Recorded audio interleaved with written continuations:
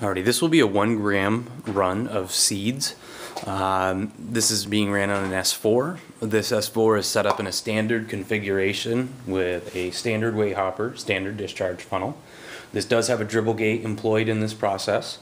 We've got an S-6 supply hopper gate on here to reduce the amount of product in the pan. I really did not have enough product to simulate all possibilities here.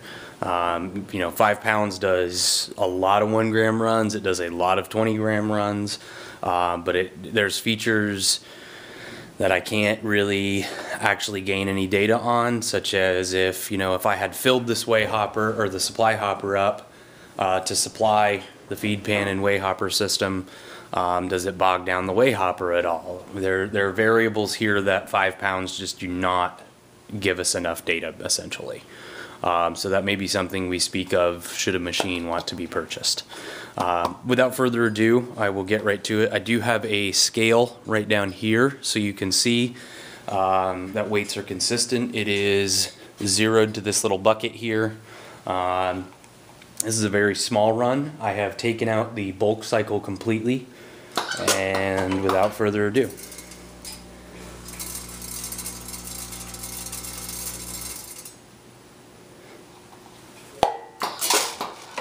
Again, 1 gram is very tiny.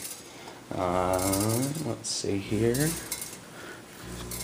And we're within the tolerance of the plus 1 gram, as you can see.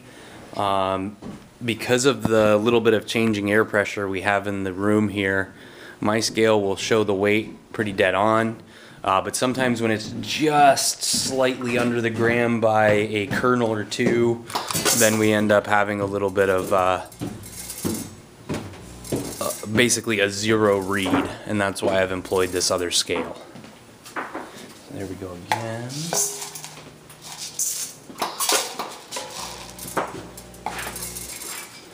And got a gram there.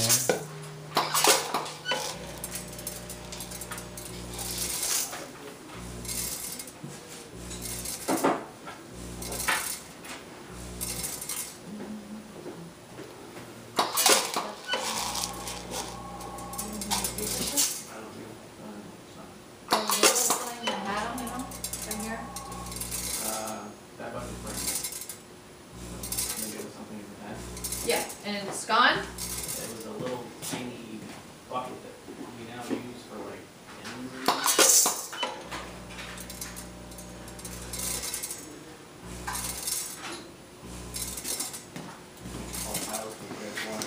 and we'll see if we can get rid of that bump by putting the speed up just a hair.